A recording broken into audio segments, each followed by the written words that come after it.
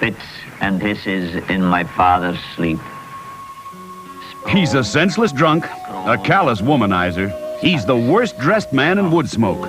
And he's a poet who hasn't written a word of poetry in 5 years.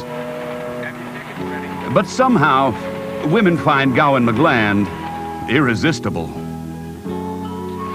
Could you just point out the nymphomaniacs to me, please? Not to worry, they'll make themselves known. That the poet fella been raping all the women in Woodsmoke? Yep. You'll have to wait your turn, Mayor. Even though your stay here is limited, we want you to feel a member of our congregation. Certainly, who's she? With Kelly McGillis as Geneva, and starring Tom Conti in his highly acclaimed and Oscar-nominated role as Gowan McGland. All the women wanted Gowan, but only she understood him. You look absolutely fabulous. Oh, thank you. And she does look beautiful. Just to be in the same spirit-chilling edifice, to breathe the same stale air as the strapping girl.